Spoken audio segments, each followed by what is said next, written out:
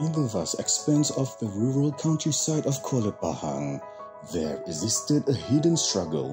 It was a battle fought not with swords and shields, but with ink and paper. Sultan Ahmad Shah Medical Center at IIUM, a teaching hospital at Kuantan, the heart of East Coast of Malaysia, managed to assemble a pioneer team to assess and come out with a solution in closing the gaps of inequalities. Welcome to the world of Snoezelen. The project is a collaboration between SASMAC and SK Indra Syahbandar Pekan. The objectives are to disseminate knowledge of handling special needs children to the society and to assist in providing high-quality education to special needs children. In this magical space, we witness the transformation of emotions.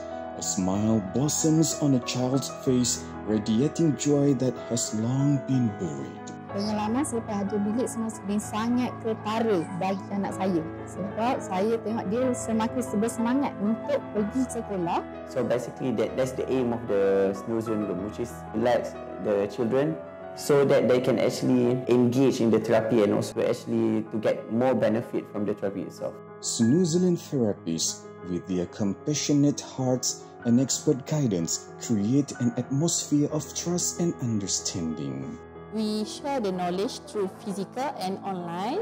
We also demonstrate the therapy session with the real PPKI student, and then we also provide the booklet to the teachers to use this booklet as a guideline during implement the activities. Antara aktiviti lain yang kami buat di program PPKI SK Indra Syahbandar ini adalah seperti membuat keropok leko, dan kami juga membuat aktiviti membasuh kereta lah.